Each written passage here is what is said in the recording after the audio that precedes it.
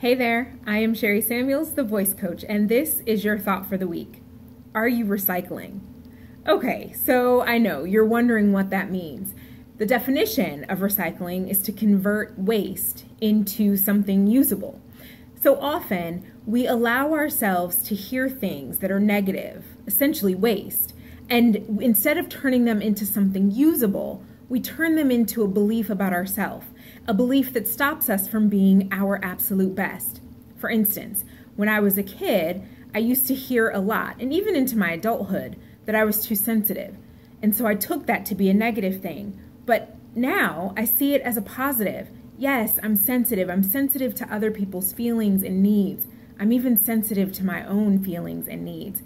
That's a good thing. That's a beautiful thing. We can decide to allow something that seems like a negative to derail us, to take us off of our path, to keep us from being our best self. Or we can decide to say, hey, you know what?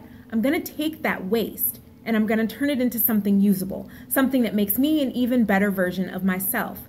And when we do that, we're always winning. We're always choosing ourselves first and choosing to be the best version of ourselves.